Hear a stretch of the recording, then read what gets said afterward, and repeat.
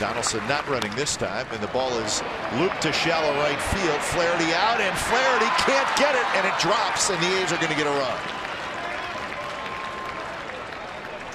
So Callaspo bloops one into right field for an RBI single.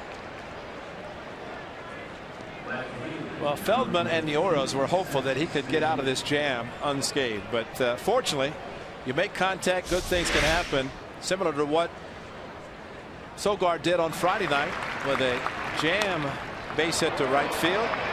And maybe if Flaherty is not as aggressive going out, maybe Markakis comes in harder and makes the play. He's kind of jogging in instead of aggressively going after the ball, and I think that helped the A's, and maybe the aggressiveness of the second baseman who looked as he approached. And I think that is more of a right fielder's ball.